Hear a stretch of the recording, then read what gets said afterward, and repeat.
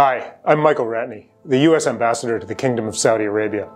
On behalf of the United States government, congratulations on the upcoming Axiom-2 launch that will take Saudi astronauts Rayana Barnawi and Ali Al-Qarni, joined by Americans Peggy Whitson and John Shofner, to the International Space Station.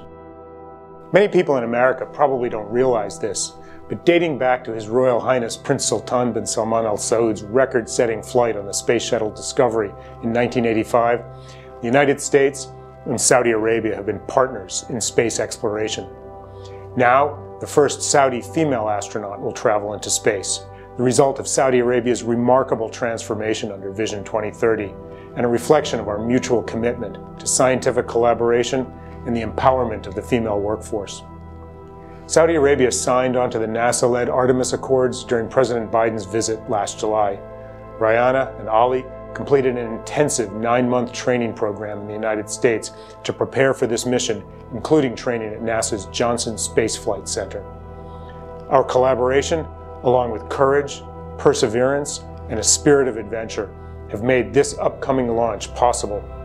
The entire world will be watching AX-2 make its historic journey to the International Space Station. The 4 astronauts are showing young Saudis and young Americans that not only can they dream about the stars, but they literally can reach them. منا كلنا في السفارة الأمريكية في الرياض مبروك.